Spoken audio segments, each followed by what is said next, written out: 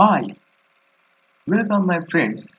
Today you will learn about an interesting topic which is about electromagnetism and electromagnetic induction. Wait, certain materials in nature show magnetism. Therefore, these materials are known as magnets. Magnets can be either electromagnets or permanent magnets. In electromagnets, the magnetism is prevailed when there's current passing through the coil of the electromagnet. Simply, if there's current in the electromagnet, then it shows magnetism, and if there's no current, that means there's no magnetism. Permanent magnets show its magnetism permanently. Therefore, it is a characteristic of the material which it made. Based on the shape, permanent magnets can be bar magnets, horseshoe magnets, and ring magnets.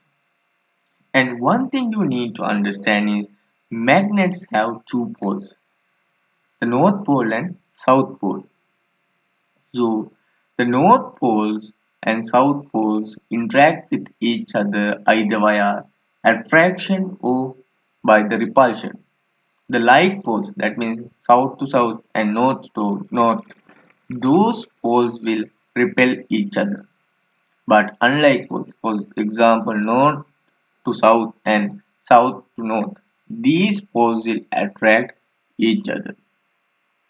Even though we classify magnets as electromagnets and permanent magnets, these are really important for various purposes.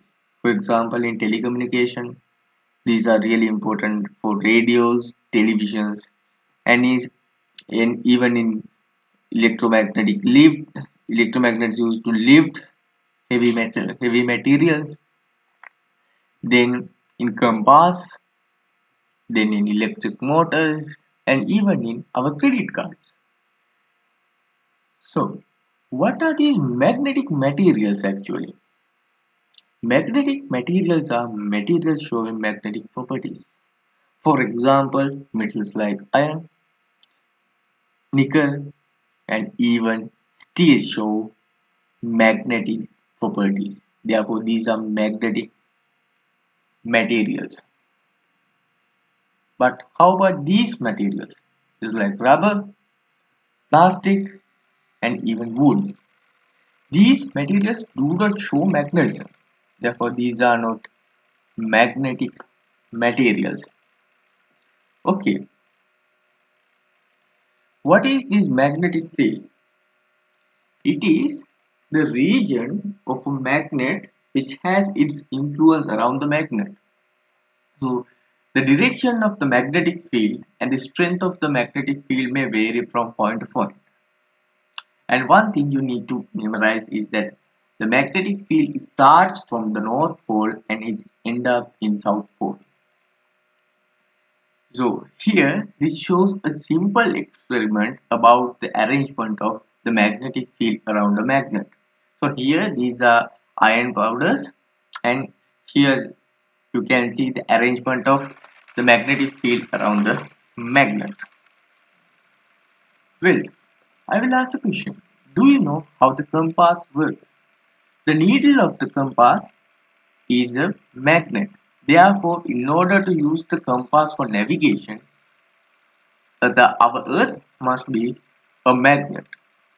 This is not a novel thing. This exists in our nature. For example, migratory birds use the Earth's magnetic field for its navigation. That means to find its direction during the migration period. Okay, so we can use this compass to find the direction of the magnetic field. So therefore the compass needle will show the direction of the magnetic field.